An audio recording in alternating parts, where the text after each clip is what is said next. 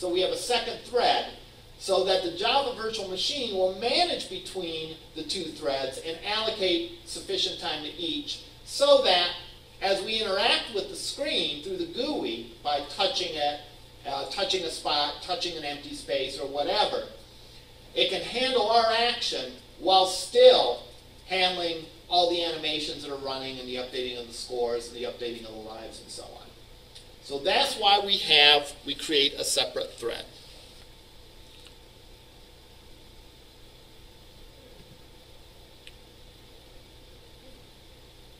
And here's our thread. It's a runnable, which indicates it's a thread. When this runs, it adds a new spot. All right. It adds a new spot by going in and randomly generating a couple of coordinates. Starting and ending points. So x, y, x2, y2.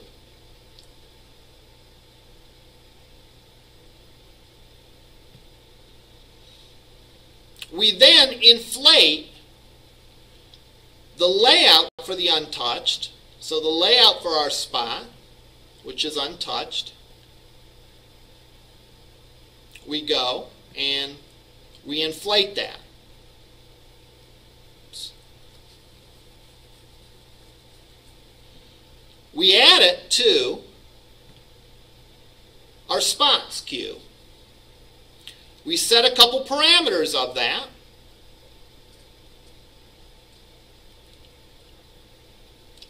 Then, in effect, we have a little if statement here. This is a code that effectively flips a coin and determines, is this going to be a red spot or a green spot?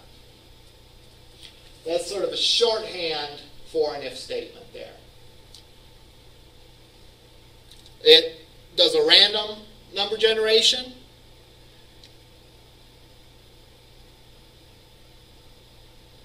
If it's 0, it's going to be a green spot. If it is red, or if it's not 0, in other words, if it's 1, since we're generating an integer less than 2, it's either going to be 0 or 1, it will generate a red spot if it's not 0, in other words, if it's 1.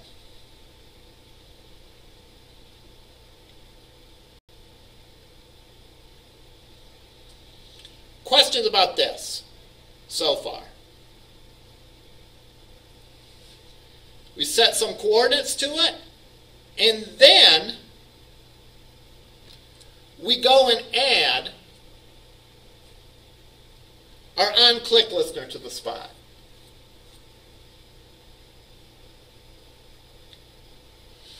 We need to know what to do when this guy gets clicked. All right. Notice that this listener doesn't have a lot of code in it. This listener simply calls the touch spot method, and it passes the spot to it. Can you explain it in lay people's terms, or in just plain English, not in programming language, why we need to pass this touch spot method, why we need to pass it a spot? Why are we passing it spot?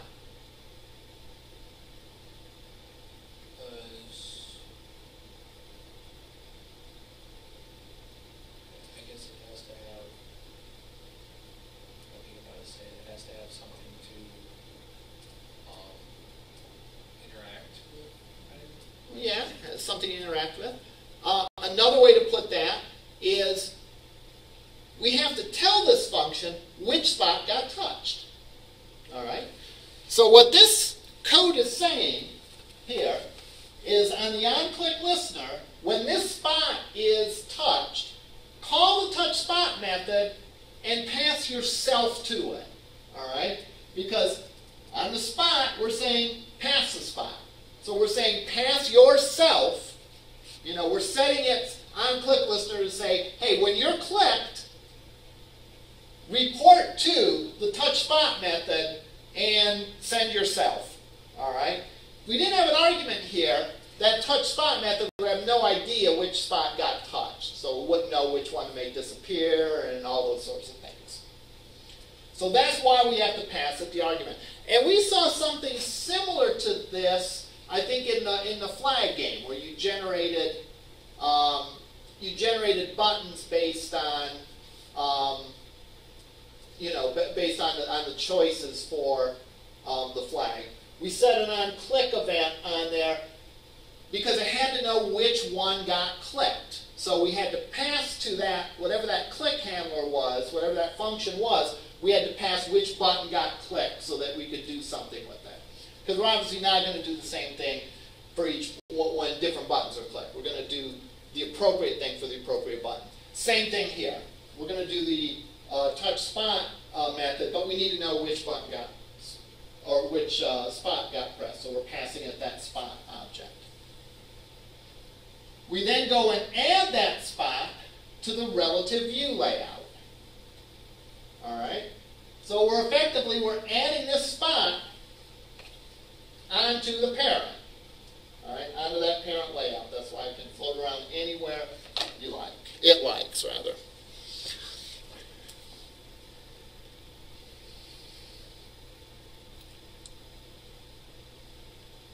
Now,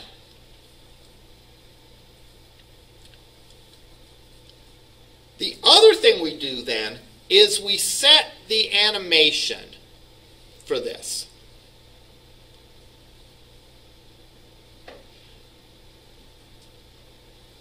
And we do this in sort of a clever way.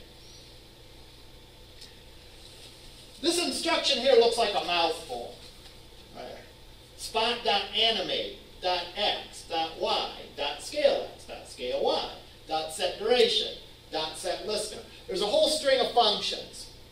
This actually is a neat little way to do some shorthand here. And I want to take a minute to explain this just so that we're clear on exactly what's going on here. Because at first glance that may seem a little confusing.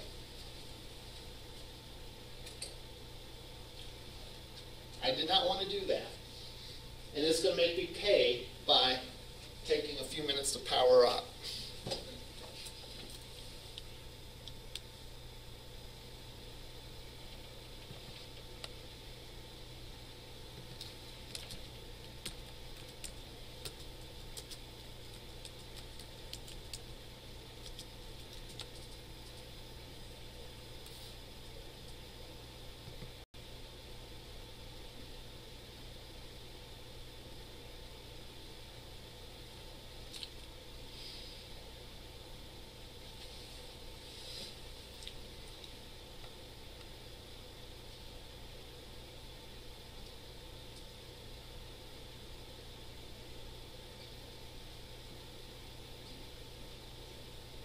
If we look at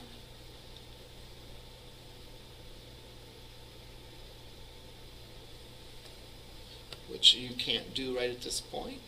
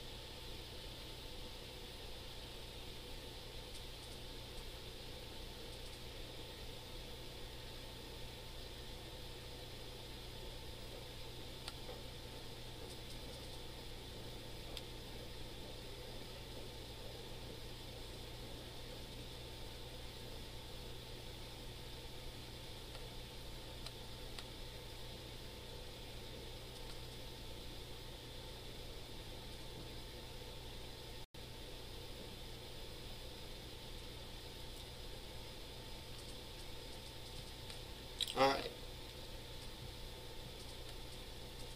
The animate method, all right, good, we're showing, returns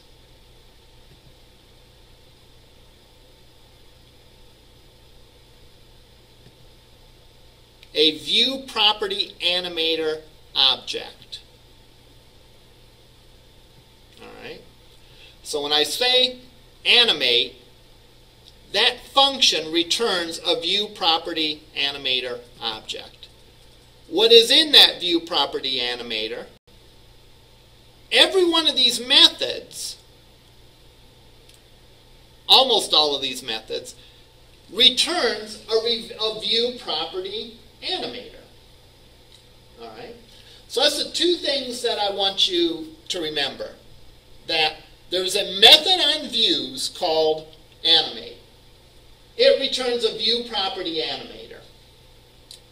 Every one of these methods also returns a view property animator. So, let's make sure we're following how this works. Here's my little spot that's going to be flying over the screen. This is an image view. All right. It has associated with it a view property animator object. All right.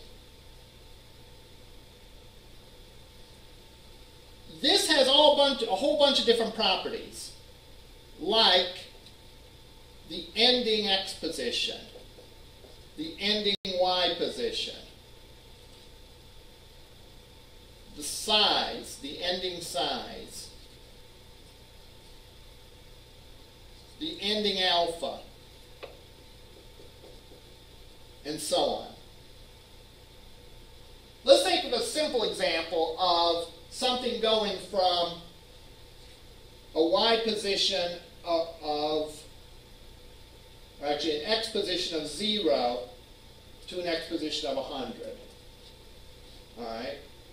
If we just wanted to have it go across the screen like that, would set its starting position to be 0, and I'm only going to consider the one dimension, then would set an ending value of 100. And then what the animation would do, it would be to take it from 0 and move it to 100. So we can do a nice little linear move there on that. We could also then play with some of these other properties. We can make it get bigger. We can make it get smaller simply by putting in an ending size. We can make it bigger or smaller. We can make it fade simply by putting an alpha in there. So we can specify all these parameters of this view property animator, and then when this is going, it will then animate that object and do those things and make it go and do its thing. There's other properties about this with this class too, and we'll get to them as we view our example. So we have a statement like this: spot.animate. What that does is that returns a pointer to this guy. So this function returns a pointer to this guy. So right now it's going to return that view property animator. What do we do on that property animator, view property animator? We call the x position.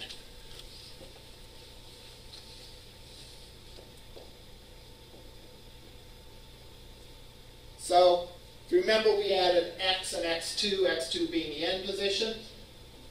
We set the x property of this object that we're pointing to whatever that x2 value is. So we've set the x value. When we do that, this function returns itself, not itself in terms of the function, but itself in terms of the view property animator that was being addressed. In this way, we can chain our function calls together to write some really succinct code. We could have wrote this code like this. Spot animate x, x2, spot animate y, y2, spot animate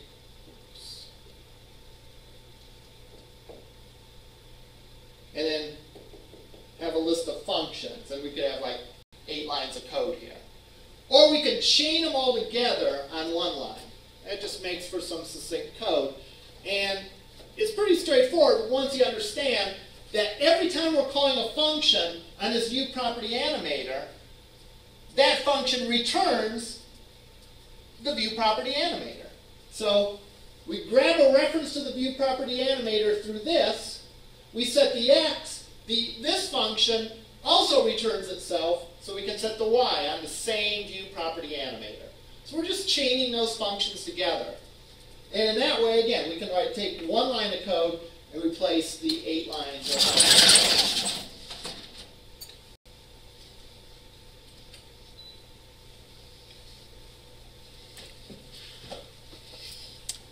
So,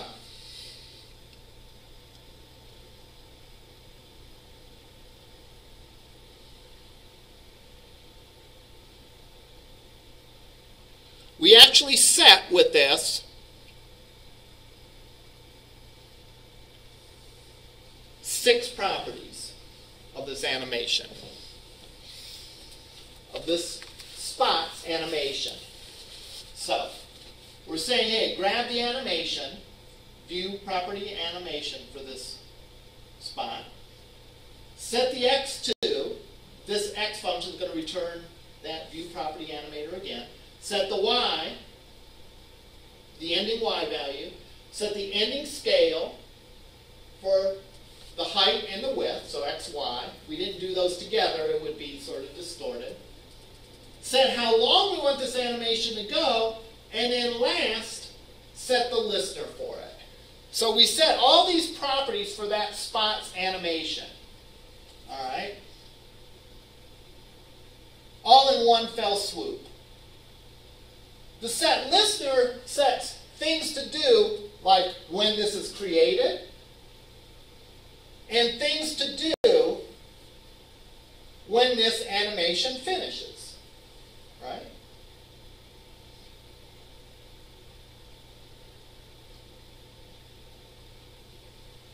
Because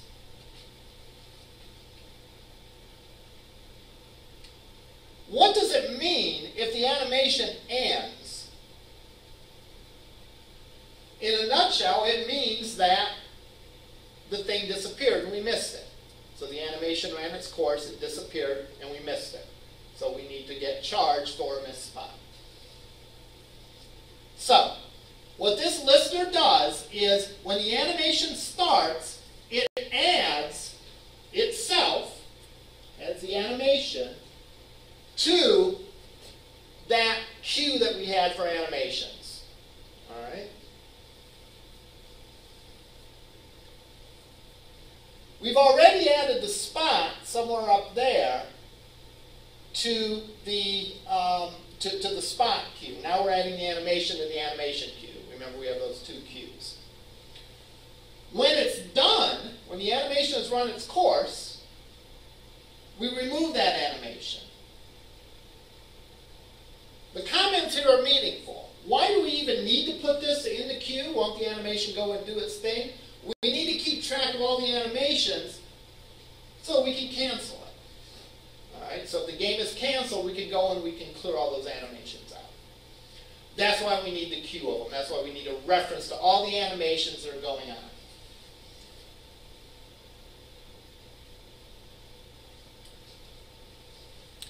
If the animation ends, in other words, it's gone all the way through its course, and it ends, we do two things. We remove the animation from the queue, and then we look to see if the spot still exists. touch the spot, we get rid of it. We remove it from the spot queue. All right, we had that code up here. We called that touch spot method, which we'll look at in a minute. And what does that touch spot method do? Well, it gives us credit for the points and all that sort of thing. But one of the other things it does is it removes it from the queue. So effectively, what that on animation end does is it gets rid of the animation, so that animation is finished. We no longer need that reference around. And it looks to make sure that that spot still exists. Because if that spot still exists, it hasn't been removed from the queue. If it hasn't been removed from the queue, it hasn't been touched. So if that animation runs its course and that spot still exists, we missed it. So it's going to call the miss spot method. Again, I hate to beat a dead horse, but notice again how this handler, this listener, doesn't have a lot of code in it. All the real, important sort of work happens in the methods that we call. For example, we have a method to call when we miss a spot. We have a method to go when we touch the spot. So all those things, all the details of losing a life and getting the points for it, all those are handled by other code.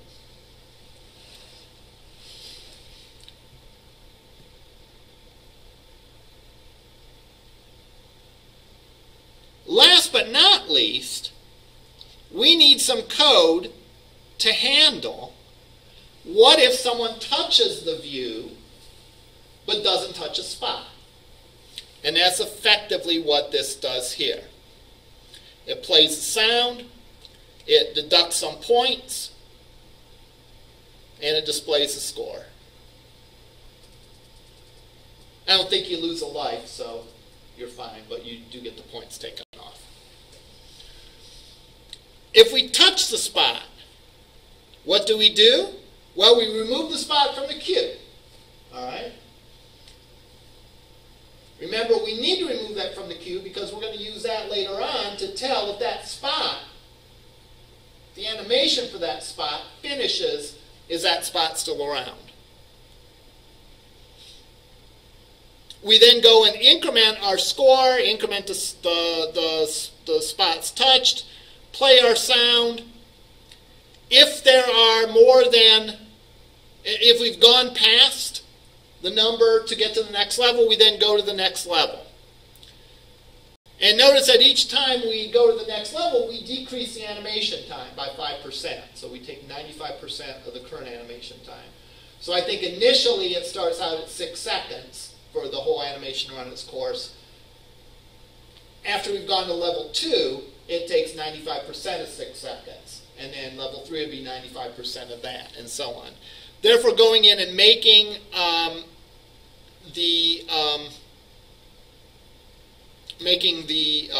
game more harder as we go up to level. You actually, once you get to another level, I forgot about this, you actually get an extra life. All right? So it goes and effectively adds the life to it. Then finally it displays the scores, and if the game isn't over, it goes and adds another spot. So if you hit one, a new one pops up to take its place.